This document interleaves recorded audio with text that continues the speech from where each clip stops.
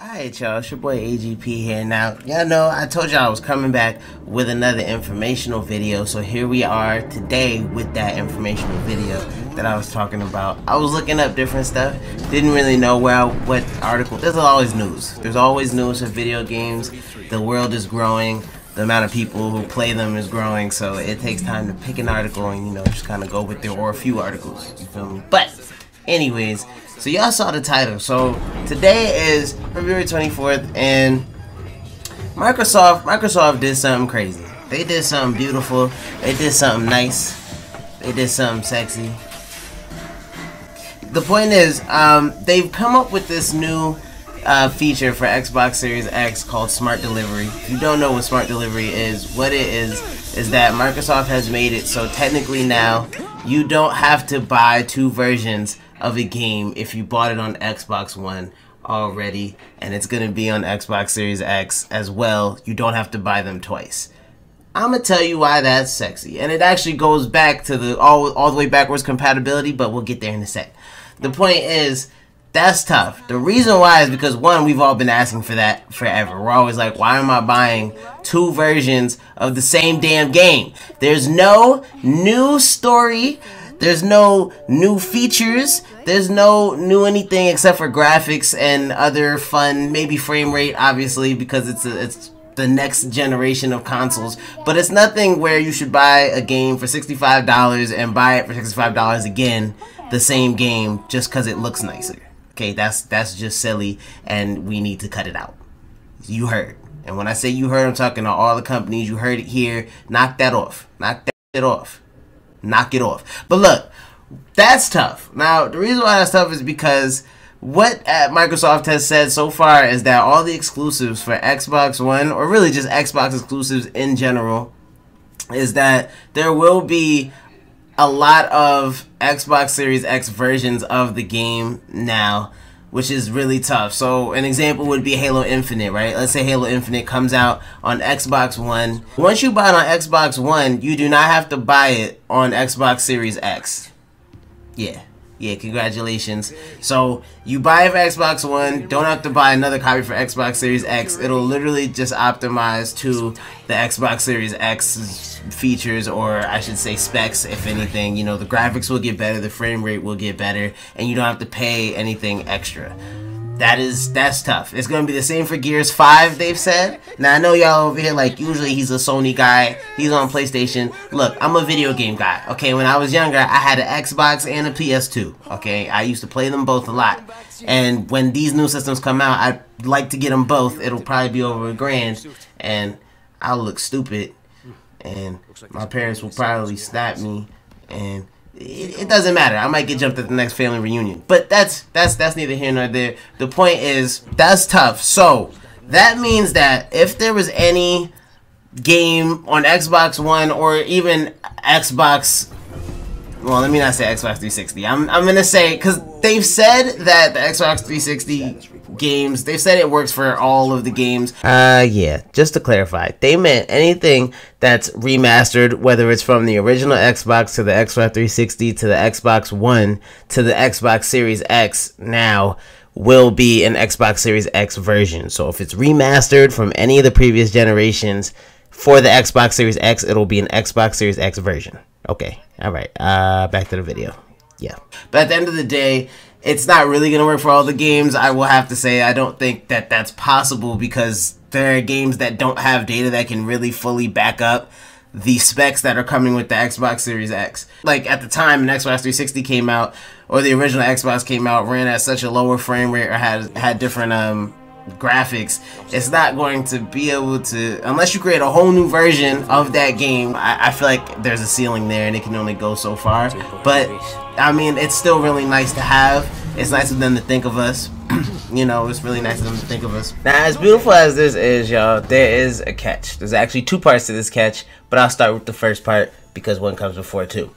The first part of the catch is that the games will probably have to be digital copies. Yeah. So that kind of sucks. Now, obviously, because I think it makes it easier for that feature or for that technology to be compatible with it. Microsoft, by the way, has not said whether or not it had to be digital copies, but the way it sounds with the description of what it is, it's probably going to have to be a digital copy, which is not the worst thing in the world. A lot of people are moving in that direction anyways. There's so many more, there's digital copies of every game now, so you know, it's not the craziest thing. But what it'll probably do is if you buy Halo Infinite or Gears 5 on Xbox One through the store, through the online store, then you'll have it for your Xbox One and it'll be on your profile and whatever account you're signed into. And then when you get your Xbox Series X, right, you go to the store and you'll see the same game, Halo Infinite, Gears 5, but it'll just say install. That's dope, okay? Because that will be more than likely how this works. Now, that's dope because that means that, like, you don't have to pay anything extra and you get the best version of the game that you paid $65 for, which is how it should be. You shouldn't have to pay $65 again once and then twice, end up paying $130 for the same game. It doesn't make any sense. The difference isn't, it's just not enough. Now, the second part of the catch is that not every company has to agree to make their game compatible with this feature. So, in other words, if somebody decided to drop something like Watch Dogs 3, right? Ubisoft. Let's say Watch Dogs 3 comes out on Xbox One. They don't have to make it so that the digital copy, once you buy it on buy Watch Dogs 3 on Xbox One, that it'll be free on Xbox Series X when you get that system. They don't have to do that.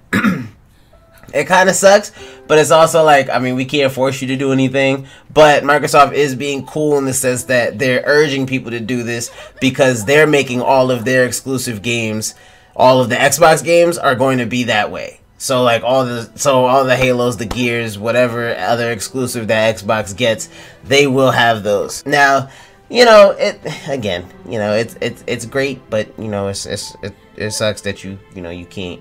You know, because then if a company decides that, then you will have to pay for the game twice if you want to have it on the next system. Most people probably don't care. I wouldn't personally. If I buy it on the last system, I guess I'm just taking that L until it goes. Maybe I'll pay if it goes on discount.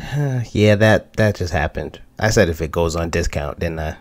Okay. I meant to say if it goes on sale. Yeah, if it goes on sale, not if it goes on discount. That's incorrect. And I have money later down the line, and I'll buy it again just if I liked it enough and played it on the new system to see if it's better or to see if I like it better. But you know, that's the unfortunate part about the catch. Now, even though we have that catch, essentially what you're doing is future-proofing your purchase. So, you know, if you buy a game for Xbox One, it's not like you're getting the backwards compatibility version on the Xbox Series X. You're actually getting the Xbox Series X version of the game without paying extra, which is very nice. I mean, again, that's how it should be.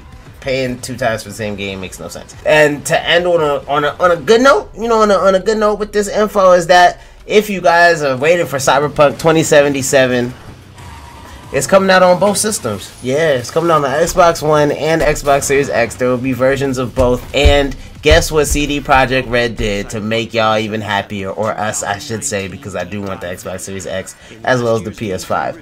They have already committed to making this the case for Cyberpunk 2077. Yeah, I know. Clap it up. Yep. So, Cyberpunk 2077, it'll probably come out before Xbox Series X and PS5 drop. So if you get it for Xbox One, you're good to play it again on Xbox Series X with the new frame rate and the new graphics, and you don't have to pay for it twice. So that's dope, and that's great because that is a highly anticipated game for us, and it got pushed back, and I know we're all kind of upset about that still, but you know, we'll get it and it'll be good, I'm sure. So that's awesome. That was great news when I saw that.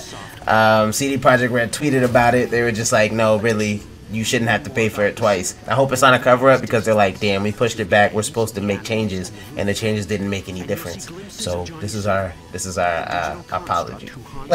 Oh, that's not the case, but I don't think it is. I think Cyberpunk 2077 will hold up and will be good. The only questions that I have about this is that when you do that, if that's the case, or obviously if you're getting a new system and you're playing on a new system now, the one thing is that I don't think your data will transfer over. It could though, because on like PlayStation, like there's online data. So That would be awesome if the data could transfer over to the next system. Like, let's say you started playing Cyberpunk 2077 on Xbox One, but you didn't finish it, and then Xbox Series X comes out and you get Xbox Series X, you install it using the smart delivery without having to pay extra, but you don't want to start from the beginning, you know, like, hopefully. But I mean, if you're really liking the game or you're really enjoying it, you probably won't care too much.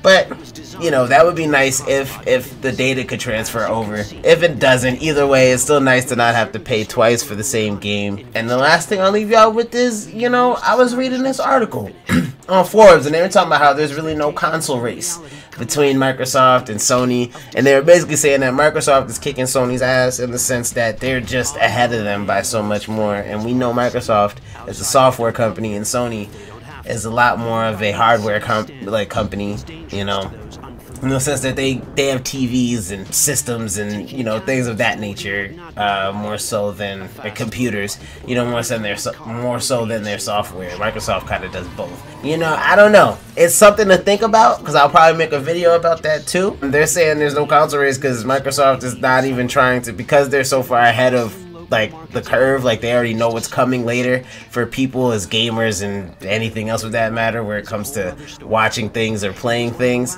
that they're just like, we're gonna end up kicking you off the map with like Game Pass. And so you guys need to tell me if you feel like this smart delivery actually backs that statement up.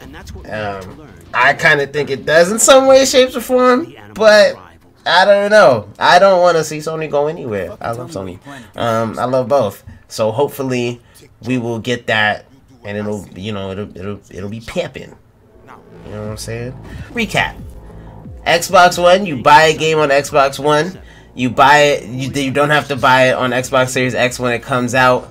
You get it. All you have to do is install it on your Xbox Series X. It's probably going to be through your account or profile, which is awesome. The catch is that it's probably going to have to be a digital copy, and not every company is going to agree to make their games compatible with this feature. So you probably won't get every game like that, but most will be, because Microsoft, all of their exclusives will. Halo Infinite, Gears 5, whatever else they have, like they'll make it so it's compatible with that. Cyberpunk 2077, CD Projekt Red has already said it's a thing for Cyberpunk 2077. They're definitely making it compatible with this smart delivery. So if you buy Cyberpunk 2077 on Xbox One, the digital copy, you do not have to buy it again on Xbox Series X.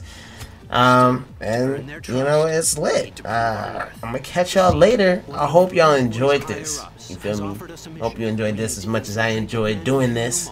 Hope you enjoyed watching it, and I'm gonna catch y'all next time. You feel me? AG. She used to work at King of Diamonds on a Monday. Only get the club on Saturday and Sunday. I used to pull up every week, you should have seen her. The way she did it, nobody could do it clean up. I seen her in a suit from her birthday, and I can tell you the reason it the third day. La mama getting it in on the worst day. La mama getting it in, she fit the school in the gym into a work day. I'm sprung, you got me doing the dishes. I didn't get down when the clip was to an extension. You so bad, yeah, you so vicious. I'm so glad that you not his chick. She wanted a nigga, got the right one. I wanted a back, she looking like fun. Get up on me, baby, and for the night. They saying I'm